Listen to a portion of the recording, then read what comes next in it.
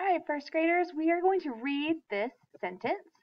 The monkey eats in the tree. Read it with me. The monkey eats in the tree. So now we're going to listen for our nouns. Remember, a noun is let me go back here. A noun is a person, place, or thing. So a person, place, or thing that I heard was the monkey. A monkey is a thing. Very good. So I'm going to use my red to underline monkey because monkey is a noun. I'm going to put an N for noun. Now, are there any other nouns? I don't see any people. I have my thing monkey. Ooh, the monkey eats in the tree. That is the place. They're eating in the tree. So I know that my tree is a noun. So I'm going to put a line under tree and put N for noun.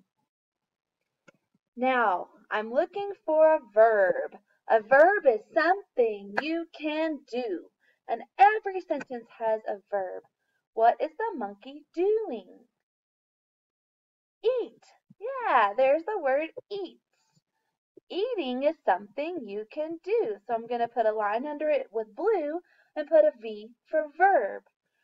We're going to do one more practice and then you are going to get a chance to do the same thing on the next slides with your own computer stylus. All right, read this sentence with me. The bear is hiding in the cave. All right, the bear is hiding in the cave. First thing we're going to listen for are nouns. We're going to underline our nouns in red. A noun is a person, place, or thing.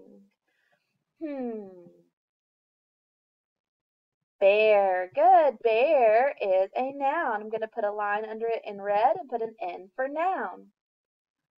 What other nouns? The bear is hiding in the cave. Cave is the place. Cave is a noun, so we're going to put a line under it in red and an N for noun. All right, now we're going to listen for verbs. A verb is something you can do. What is the bear doing?